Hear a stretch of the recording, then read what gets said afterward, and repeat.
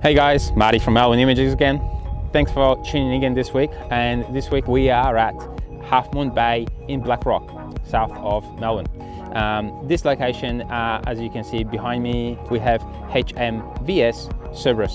HMVS Cerberus is been in operation from 1871 to 1924. It spans, or it's just over 68 meters long and 4.5 meters in width.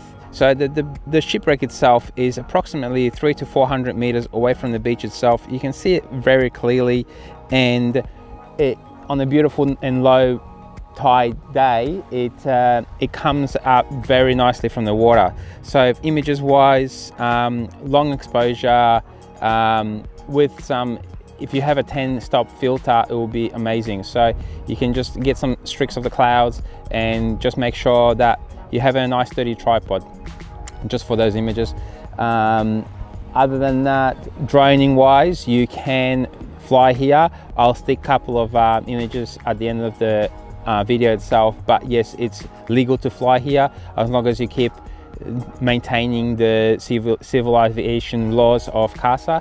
And it basically is no higher than 120 meters and 30 meters away from the actual ship and people that are on the beach. So enjoy the video, enjoy hopefully enjoying the drone flying as well, and come and have a look at this location. So it's really good, nice in location too. So thanks again, and see you next week.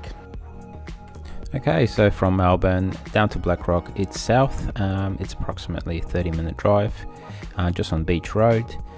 When you get to the Beach Road, you can see here you can park the car on the right hand side next to the car on the car park. It is paid car park, so just be mindful of that. And you can make your way down toward the beach as well, so you can head down towards Black Rock Yacht Club as well and walk towards the pier, and it's a brilliant view of the actual HMVS Cerberus.